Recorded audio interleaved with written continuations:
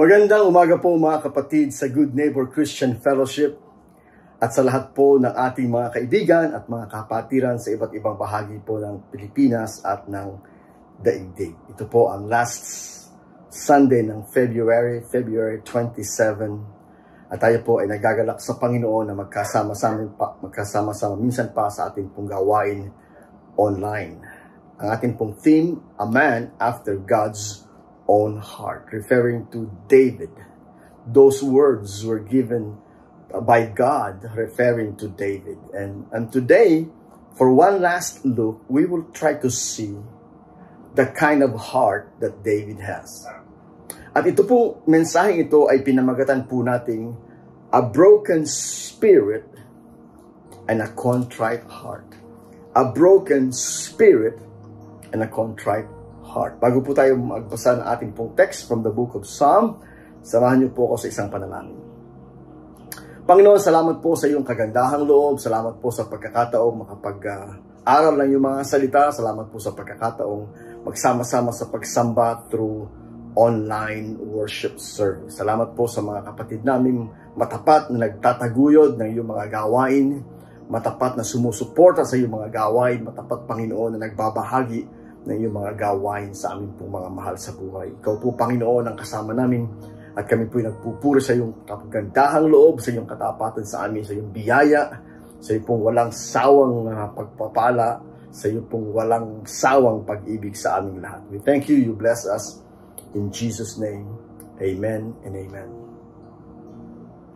Ito pong babasahin ko, mga kapatid, ay isang psalm na isinulat ni King David nung siya po ay nahulog sa kasalanan. Yes po, kahit po ikaw ay isang taong a man after God's own heart, isang taong ang puso ay kawangis katulad ng puso ng Diyos, na isang taong nagnanasang maging katulad ng puso ng Diyos, ay hindi po nawawala yung katotohanan na tayo po'y mga taong makasalanan, mga taong may kahinaan, mga taong talaga po hindi perfect. And never for a moment na dapat nating i-entertain yung thought na tayo magiging perfect in this side of heaven, in this life. It will never happen. Sapagkat tayo po ay ipinanganak sa kasalanan, at tayo po ay may dugong makasalanan, at tayo po, mga kapatid, ay mag-i-struggle sa kasalanan for as long as we live. The flesh is willing, the spirit is willing, but the flesh is weak. Yan po ang sabi ng Panginoong Jesus. But then again, what happened is, nung tayo po ay tumanggap kay Kristo bilang Panginoon at tagapagligtas, binigyan niya tayo ng bagong puso, ng isang bagong buhay espiritual. At yan po ang nakikipaglaban sa mga kahinaan ng ating laman. And by the power of God, by the grace of God, by the Spirit of God, we will overcome all the weaknesses and shortcomings and failures of our flesh. Just the same, papaano po na ang isang taong nagkasala ay pwede pa rin maging man after God's own heart? Is that possible? Is it possible to be a sinner? Is it possible to be a failure? Is it possible to fall into sin and disobey God and do something really bad and still be a man after God's own heart? At yan po, mga kapatid, ang nakita natin sa buhay ni King David. Yun pong kanyang kahinaan at kasalanan did not change the fact that God said, "Here is a man after my own heart." So, Psalm chapter 51, babasahin ko po pati headings niya. Babasahin ko po yung ilang mga verses. Just follow along and try to feel the heart of David as he made this confession before God. Psalm 51.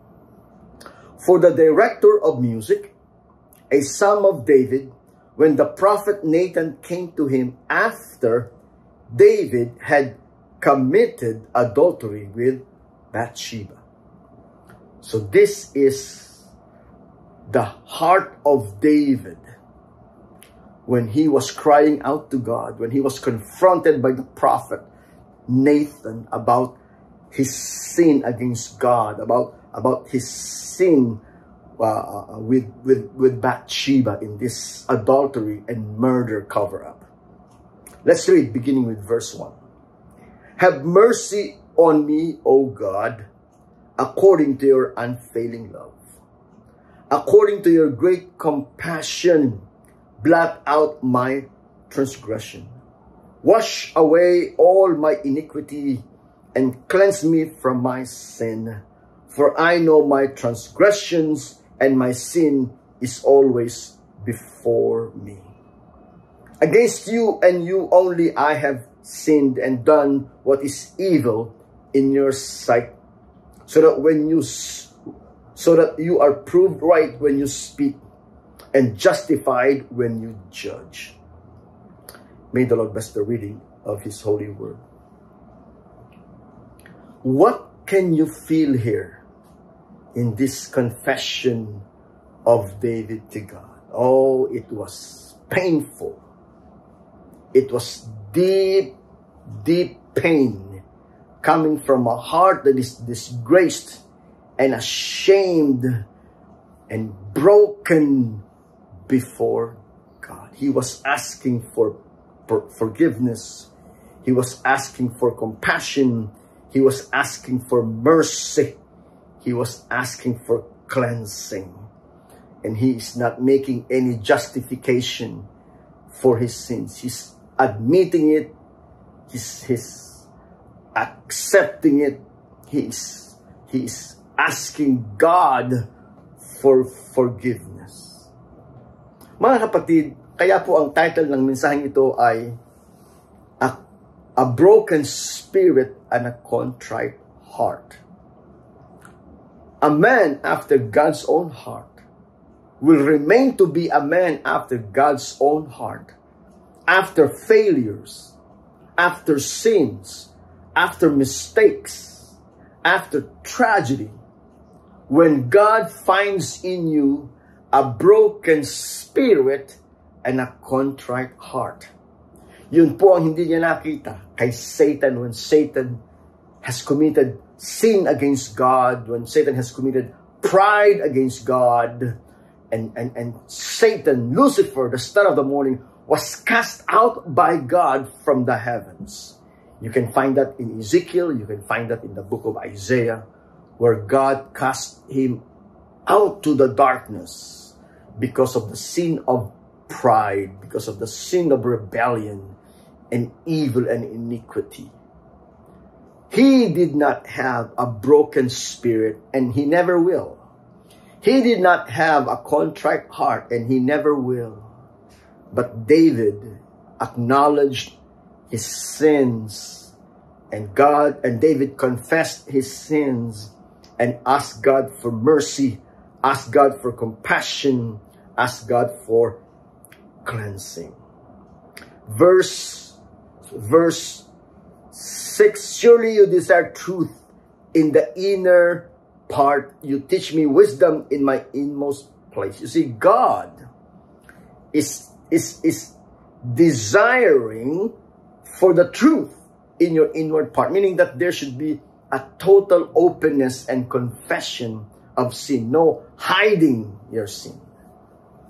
No justifying your sin or rationalizing your sin. It's all totally surrendering to God everything you've done that is wrong. Sabi po niya, verse 7, cleanse me with hyssop and I will be clean. Wash me and I'll be whiter than snow. You see, God, he's asking God for cleansing. And let me tell you, the blood of Jesus is able to cleanse all our sins. The blood of Jesus is able to renew our hearts. In fact, yung po ang kanyang panalangin, verse 10, create in me a pure heart, O God, and renew a steadfast spirit within me. This is what shows you the true heart of David. Yes, he's not perfect. Yes, he has committed such a grave sin against God, but his desire is for a pure heart. Verse 10, create in me a pure heart. Oh God, that is what I want, a pure heart. Help me, have mercy, have compassion, cleanse me. This is what I want. I want a pure heart before you. Renew a steadfast spirit within me. Renew. Another word for restore. Di po ba sa my Psalm 23? He restoreth my soul. Restore meaning, kapag po tayo naligaw, He will restore. Pag tayo napalayo, He will restore. Pag tayo po'y nagkamali, He will restore. Pag tayo po'y sugatan, He will restore. Pag tayo po ay may karamdaman, He will restore. He will restore. He restoreth my soul. What a beautiful Savior we have. What a beautiful God we have. Na hindi niya po tayo binibilangan ng ating mga kasalanan. Sabi niya po, love keeps no records of wrong because He washed them clean with the precious, precious, precious blood of Jesus.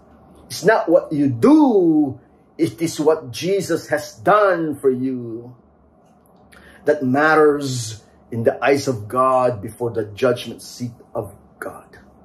That gives us hope, di po ba?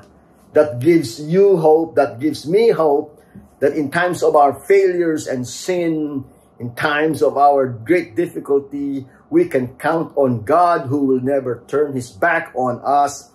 He will never leave us. He will never forsake us. He will never be angry with us forever because of Jesus' sacrifice on the cross. Oh, what a beautiful, beautiful message of God's Word. What a beautiful promise. What a beautiful hope.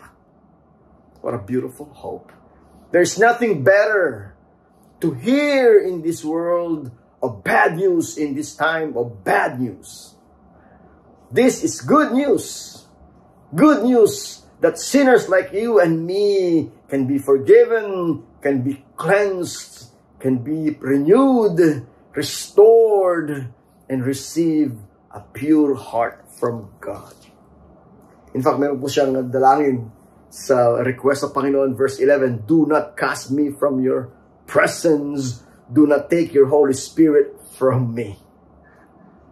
But let me tell you, the most beautiful thing in us, for us, is the presence of God. There's nothing more beautiful than to be in the presence of God. There's nothing more precious than to be in the presence of God. And sin will separate you away from God. Yung po sabi sa Isaiah, your sin has separated you from your God, that He will not hear you, or that He will not reach you. Oh, but God is a God of forgiveness and mercy and compassion. And so David was asking for God's love. Do not cast me away from your presence. Do not take your Holy Spirit from me. And you know the answer to that? Yes, He will not cast you away from His presence. He will not take away the Holy Spirit from you because of Jesus. Only because of Jesus. Kaya nga po sabi sa John 14:6, I am the way, the truth, and the life. Jesus said, no one goes to the Father except through me, because on our own we cannot go there. We cannot get there. We're not worthy. We're not able. We don't have the power. We don't have the capacity. We don't have the way to make our way up there, because only Jesus Christ can do that for us. Verse 12, restore to me the joy of your salvation. You lose your joy when you fall into sin. You lose your joy when you fall into compromise, when you fall into disgraceful acts, disobedience and rebellion and defiance against the will of God. You lost the joy. Oh, but when you come to Jesus and you ask for forgiveness, He will restore to you the joy of your salvation. The same joy you get when you receive Jesus Christ as your Lord and Savior. The same joy you get when you were filled with the Holy Spirit. The same joy you get when you enjoy the presence of God. God will restore it to you through Jesus Christ. Grant me a willing spirit to sustain me. God will even work in your spirit to give you that persistence, to give you that patience, to give you that determination, that willing spirit, that submissive, obedient spirit that will sustain you through the most difficult of situations. Sabi nga, even though I walk through the dark valley of the shadow of death, I will fear no evil, for you are with me. Psalm 23. Mga kapatid, hindi lang po yun valley of death, physical death. It could also be a valley of darkness because of temptations and attacks from the enemy to your soul, that you're struggling to make it, you're struggling to survive. Don't worry. I will never fear. The Lord is with me, even though I walk through that dark valley. Beautiful, beautiful, isn't it? Beautiful, beautiful, beautiful. In fact, verse 16, ito po ang sabi ni King David, you do not delight in sacrifice, or I will bring it. Kasi po sa Old Testament, mga kapatid, kapag nagkasala ka, magdala ka lang ng tupa, ihandog mo dun sa altar ng templo, at ikaw ay bibigyan ng cleansing. But that is only ceremonial cleansing. The true cleansing comes from the blood of Jesus Christ. So hindi po nire-require ng Panginoon yung just the animal sacrifice of bulls, the animal sacrifice of sheep, the animal sacrifice of birds and doves.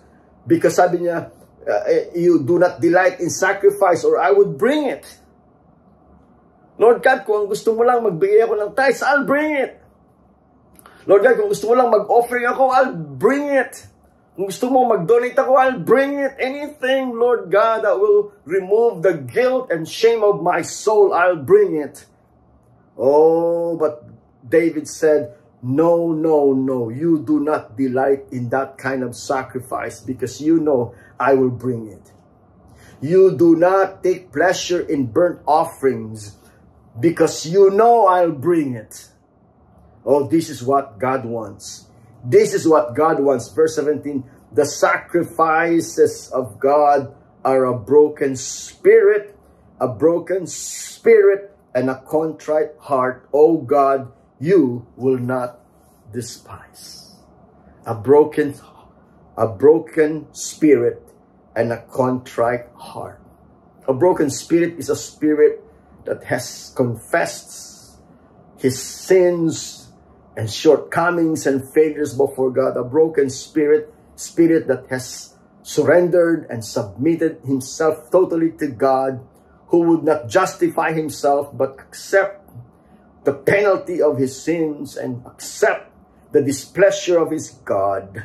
A broken spirit, a contrite heart, a heart that is repentant, a heart that is humble, a heart that is aching, a heart that is in pain because of the sin committed, and a heart that is willing to return, a heart that is willing to change, a heart that is willing to surrender it. There's no defiance, there's no fighting, there's no rebellion, there's no resistance anymore. It's all surrendering to God, that kind of spirit. And let me tell you, when you have a broken spirit, when you have a contrite heart, God will not despise. God will not reject. God will not overlook. God will welcome. God will accept. God will reach out to a person who has a broken spirit and a contrite heart. Oh God, you will not despise. Mga kapatid, alam niyo po kung ano ang mensahe nito sa ating lahat. Ang mensahe nito sa ating lahat ay huwag po tayong mag-atubili na lumapit sa Diyos sa panahon na tayo po ay nagkakasala. At lahat naman po tayo ay nagkakasala. Sa panahon na tayo nagkukulang, sa panahon na tayo nagkakamali, sa panahon na tayo nanghihina, sa panahon na tayo natutukso, sa panahon na tayo natatangay ng kaaway, sa panahon, mga kapatid, na tayo nawawala sa liwanag. No, come to your senses, para po yung prodigal son. Come to your senses and return to God the Father. Come to your senses and surrender everything to God the Father. Come to your senses and embrace the mercy of God, the compassion of God, the unfailing love of God, the steadfast love of God, and you will receive forgiveness and cleansing. You will receive mercy and compassion. You will receive a pure heart, a new heart, a renewal of heart, a restoration of heart, and the abundance of God's love and favor. Yun po mga kapatid ang pag-asa nating lahat. Kaya nga po nananawagan tayo, huwag tayong lalayo sa Diyos. Huwag tayong tatalikod sa Diyos. Huwag tayong magtatampo sa Diyos. Huwag tayong mahihiya sa Diyos. Just come. Just come. Sabi nga po sa Bible, come, let us reason together. Isaiah chapter 1. If your sin is as scarlet, red scarlet, God can turn it into whiter than snow. Yun po ang sabi doon. That's the power of God. That's the love of God. That is the sacrifice of the Lord Jesus Christ. So, the question is, pwede po ba tayong magkaroon ng a man after God's own heart? Kahit tayo nagkukulang, nagkakasala, nagkakamali, naliligaw ng landas, kamukha po ni David? The answer is absolutely yes. Because of Jesus. Because of Jesus Christ. Kaya po mga kapatid, ako po sa aking sarili, sa tagal po ng panahon ako'y naglilingkod sa Diyos, alam ko po ang danger ng buhay. Na talaga po minsan tayo nadadapa, minsan tayo na bumabagsak, minsan po tayo mga kapatid ay naliligaw, nakakahuragpus tayo, nalalayo tayo. Oh, but God is faithful. Oh, God is faithful. Sabi nga po ni David, I've been young and now I'm old. And yet I have never seen the righteous forsaken or the children begging for bread. I can say to you, na ako'y naging bata, ngayon matanda na po ako, and let me tell you, kailanman hindi niya tayo pababayaan, kailanman hindi tayo iiwanan, kailanman hindi tayo tatalikuran. Sapagkat that's the kind of God He is. That's the kind of God He is. Kaya po, ano man ang sabihin ng tao, alam niyo po, ang tao, lagi may masasabi yan, lagi kayong huhusgahan. O, ganyan ba mga Kristiyano? O, ganyan ba mga born again? O, ganyan ba mga ministro nyo? Ganyan ba mga pastor nyo? O, ganyan ba ang mga leaders nyo? Oh, they can say whatever they wanted to say. It's not because of what I did that I'll be accepted in the beloved. It's because of what Jesus has done that I have been accepted in the beloved, that I have become a part of the family of God. And so, wala po tayong bilangan ng kasalanan. Wala po tayong husgahan dito. Do not judge so that you will not be judged. Tayo po ay pantay-pantay na tinanggap ng Diyos ayon sa kanyang kahabagan. Walang mataas, walang mababa, walang mahalaga, walang hindi mahalaga, walang importante, walang hindi importante, walang palakasan, walang pagalingan. Lahat po tayo ay lumalapit sa Diyos tangi lamang sa kanyang biyaya. At sa biyaya ng Diyos, we can live a life of a man or a woman after God's own heart. Pag hindi nagbabago yung the passion of our heart, the cries of our heart, I want to be like Jesus. I want to serve Jesus and live for Jesus. That passion will continue to burn in your heart and burn in your soul until the day you say goodbye to this planet and you say welcome to the kingdom of God. And that is beautiful, isn't it? That's a beautiful, beautiful, beautiful, beautiful life. Kaya po tayo excited, kaya po tayo laging nagpapakasipag. Sabi nga po sa Biblia, magpakasipag kayo sa gawain para sa Panginoon. Yamang nalalaman yung hindi nawawala ng kabuluhan ang inyong mga pagpapagal para sa Kanya. 1 Corinthians 15:58. Oh, beautiful. And let me tell you, next week, the start of March, we have a new series of lessons on loving God and loving our neighbor as we love ourselves. The greatest commandments in the Bible. Isn't it wonderful that every month we're learning something new, something important, something special, and something that will lift our heart and soul closer and closer and closer to our living God. Oh, glory, glory to His name. Will you join me in a word of prayer? Oh Father, salamat po sa iyong kagandahang loob. Salamat po sa iyong kabiyaya at kahabagan. Salamat po sa iyong walang sawang pag-ibig at pagmamahal na hindi mo kami kailanman i-reject o tatalikuran o pababayaan. And for that, Father, we stand on the mercy of God, the compassion of God, knowing that God will always be there for us. Please forgive us sa lahat aming mga pagkukulang. Forgive us sa lahat aming mga pagkakamali, sa aming mga failures, sa aming mga kasalanan. Lord God, create in us a clean heart. Restore unto us the joy of our salvation, Father. And God, help that we may maintain that broken spirit and that contrite heart that you will never, never despise, never, never reject. Oh, we want to be a man, a woman after God's own heart, now and for the rest of our lives, now and for the rest of our time on planet Earth. This is our prayer in Jesus' name. Amen and amen. Thank you very much for joining us today. We look forward to seeing you again. Till then, the Lord bless you and keep you. The Lord make His face shine upon you and be gracious to you. The Lord lift up His countenance upon you and give you His peace. In the name of the Father, and the Son, and the Holy Spirit. Everybody say, Amen. Amen. God bless you all.